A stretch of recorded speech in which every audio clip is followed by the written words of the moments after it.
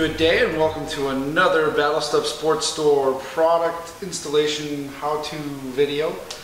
My name is Ryan and this is Randy. What we're going to be doing today is taking the license plate that we make on the Battle Store and we're going to apply it to the Yamaha Rhino here.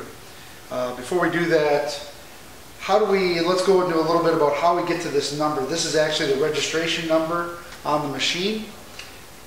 That's correct. It's the registration from a pilot program which will come due here at the end of June 2012. We'll automatically convert to a UTV sticker, but it's the same number, it doesn't change.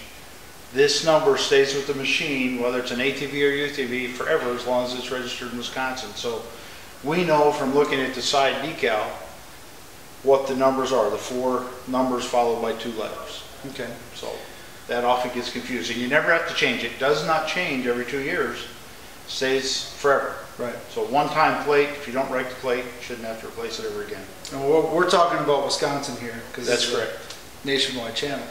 But we also have the ability to make them for Minnesota, which takes the digits away, puts it down so you can put your stickers on top. You just indicate that in the order notes. Right. Just so you know, people are asking why we didn't do that in Wisconsin, and our law enforcement officials often check the year of registration based on the color. So the color code year is easy to see, and they often set on the side of the trail. So again, as a compromise with our law enforcement officials, they said we really like the idea of checking year sticker from the side, where if it's a rear, they got to be following. And at one time we talked about doing a front plate. We compromised on that and said, look, we'll do the sides, decals, rear plate number. These are for law enforcement, it's for our Trail Patrol ambassadors, and it's for everyday folks that want to report somebody doing something wrong. So you can see it. So, okay. Now the problem we have with plates like these are the plate itself. It's hard to mount it to a UTV and some ATVs as well. So what we're going to do in this instance is we're going to take a rivet gun and we're simply going to pop some holes in and rivet it right to the machine. Yeah, Wisconsin law says it just has to be visible from the rear. That's as generic as it can be. So, like I said, we're going to drill, I think what we're going to do here, we looked at a couple different ways, and to get the most service, I'm going to go this way. So, we'll drill a couple holes, hit the rivets in, and we'll be back with you. Okay.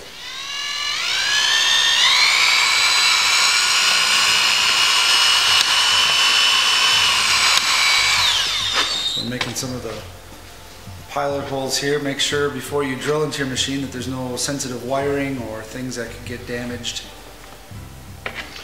What I'm going to do is I'm just going to hold it in while I drill the other hole.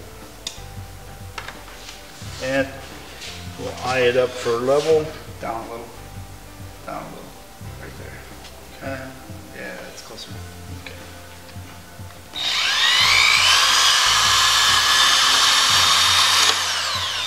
Okay. And what you're also going to find is some of our manufacturers are working out a neat mounting bracket system, so you'll be able to mount these with some neat brackets, both drill and just hanging styles. Yeah, and a lot of states already have them. The Dakotas, Minnesota, I think Utah has, or Idaho, some of the states where you ride in Arizona, you can get them. So it's not like this is a brand new idea. In fact, how many cars are on the road with a rear plate? They're there for a reason.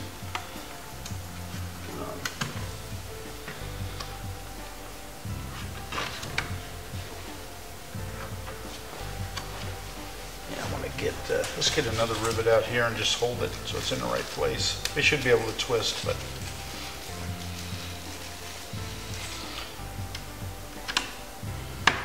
okay.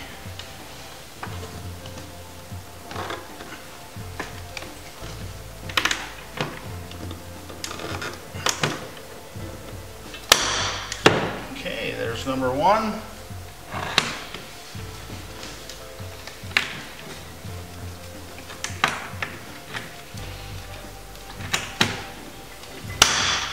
Number 2.